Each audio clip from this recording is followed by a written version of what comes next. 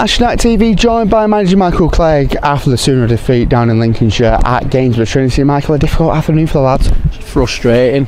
To be a good player, you just got to go and back games up, and with too many lads not doing that at the moment, I've done what any manager in the country would have done. I've come here unchanged for the first time all season, which is what we try and build consistency, because we were brilliant Tuesday night, and then you start a game like that, and to be fair, it is two individual errors for the goals inside 13-14 minutes, and it really changes the momentum then in the game, doesn't it? Well, you're away from home, you're at third in the league, and you're 2-0 down after 14 minutes, but think it like then they've had a couple of chances at the end when you're chasing the game. We've not even give ourselves a chance, and I think that's the frustration, because we've got a talented group, but like I said, there's too many of the boys just not backing performances up at the moment. And then in the first half, we create some decent openings, and just like lads slipping off the edge of the box and stuff like that.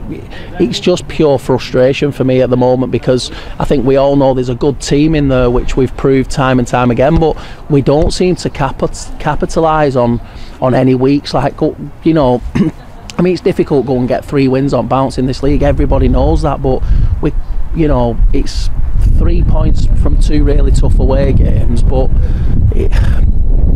we didn't give ourselves a chance today. One man that did back it up though, and it made a point to us at the top of the stand there, where every player from Gainsborough to a man, including their management staff and the officials, went over, was Greg Hartley. Some fantastic saves from Greg today. Yeah, and that's what he's paid to do. You're in a position where you want your keeper to make saves, and I think the one off it deflected, and then he saved off the deflection.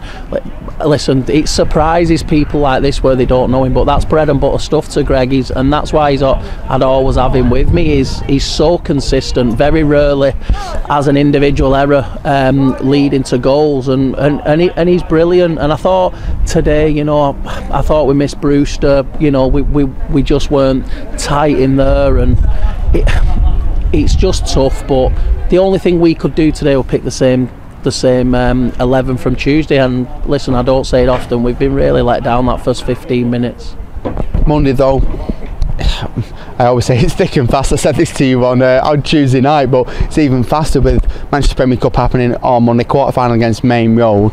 Is this a chance with it, and obviously with massively no disrespect to Main Road, a chance with aside from 2, maybe 3, I'm not 100% sure, leagues below us, a chance to maybe try something different?